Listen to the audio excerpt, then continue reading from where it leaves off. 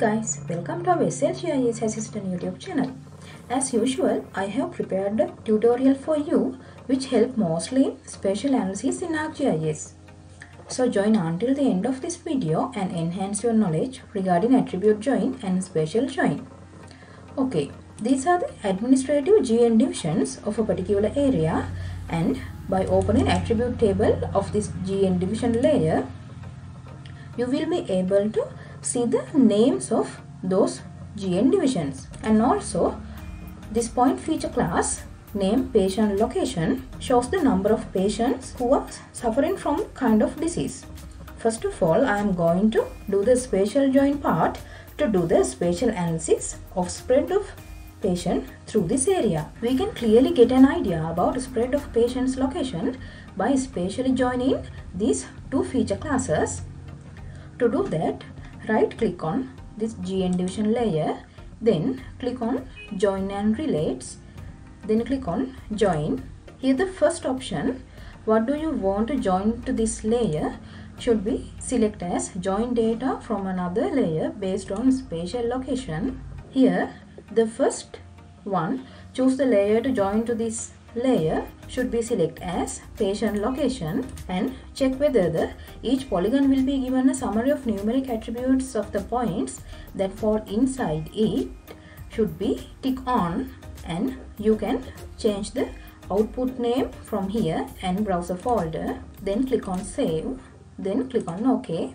Now you will be able to see a new spatially joined feature class has been created as join output. If you open the attribute table of this new feature class, you will be able to see number of patients location points existing inside the GN divisions are automatically calculated in this count column. Now we have joined the spatial locations of two selected feature class. To continue the analysis, I am going to join some attributes for this new feature class. I have population data of this area in a CSV file format. Here you can see the GN name and population data shows in this file.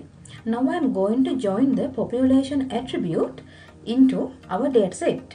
Here we can use the GN name column as the key field to join the attributes because the name column is same in both this CSV file and a spatially joined feature class. You can right click on this new feature class, then click on joins and relate, then again click on join.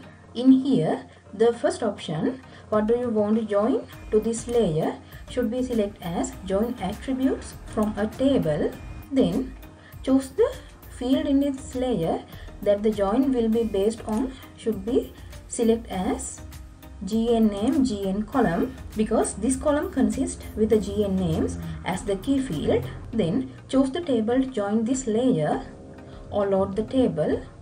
You can browse the folder location of the file, then click on add. After that you can choose the field in the table to do the join on, can be select as GN name. Then the join options, I am going to keep all the records, then click on OK. Now by opening the attribute table of this join output feature class, you will be able to see the population data column has joined to the feature class. Then you can symbolize this feature class to enhance the patients count with respect to the population of those areas. You can symbolize the feature class by right click on this join output feature class, then go to properties. Here you can select the symbology tab, then go to charts. Here I am going to select the chart as pie chart because pie chart represents the amount of data to the end user clearly. Here I am going to select the field as count and this population data. Then you can change the colors of this count feature class. I am going to select a red color for this count and I am going to select green color for population data, then click on apply. Okay, I think it's better to represent these charts with a 3D look, so you can change the symbol properties. Again go to properties. Here you can select the symbol properties and I am going to change the orientation as geographic and tick on display in 3D. You can change the tilt of the symbol appropriately. Then click on OK. You can change the symbol size also. Click on size. Here I am going to select the variation type as vary using a field, and the field should be selected as population, and I am going to change the symbol as into 25. Then click on OK.